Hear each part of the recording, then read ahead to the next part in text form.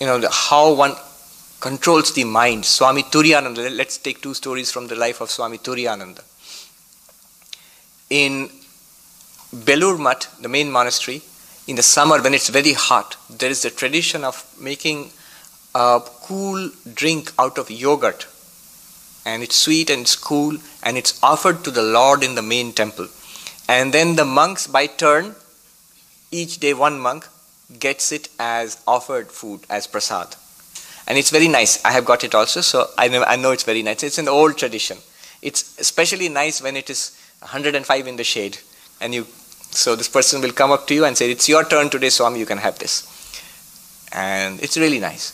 Now I read many, many years ago when this tradition was still there, it had started by that time. Swami Turiyananda ji, one of the direct disciples of Sri Ramakrishna, he was visiting Belur Mutt. And the young novice came up with that refreshing glass of cold yogurt, sweet yogurt, to the Swami and said, this was offered to Sri Ramakrishna today, Swami, so it is prasad, offered food, sacramental food. And it's your turn, so today you take it.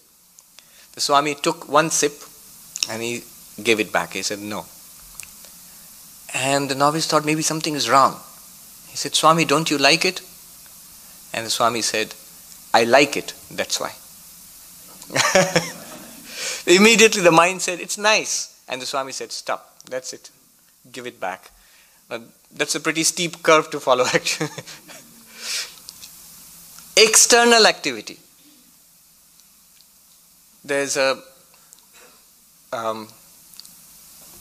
another incident in Kashi, in Benares, when this very same Swami Turiyananda was there. One young Swami, in the evening he had gone out for some work. And that was the meditation time. And when this was reported to Swami Turiyananda, he scolded the Swami so hard, that young Swami, that the Swami ran away from the ashram. What he said was, in Bengali, he said, Shondhar shomay sadhu ashon chede thakbe keno. In the evening, when the sun has set, after that, why should a sadhu, a monk, leave his meditation seat? It should be in meditation. He said, Swami, how long? Until the sun rises, of course. And it's not exaggeration. Swami Turiyananda himself used to do that. There are reminiscences of him in Rishikesh when he was doing tapasya. Throughout the day, he would study and think about Vedanta. He would go for 1 hour to beg for food. He says, a monk, for 1 hour in a day, he is a fakir, a beggar. And for 23 hours, he is an emperor. Because only 1 hour he has to go out and ask for something from the world, that is food. And for the rest of the 23 hours, the person is completely free. So he's an emperor. Now, as evening would fall, of course, no light, no electricity or anything like that, he would go back to his little hut, which is made of leaves and branches. And then he would sit for meditation there.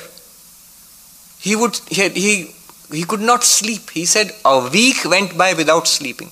He had no need of sleep. The yogis say that those who are samadhiwan, those who attain samadhi, they don't need sleep.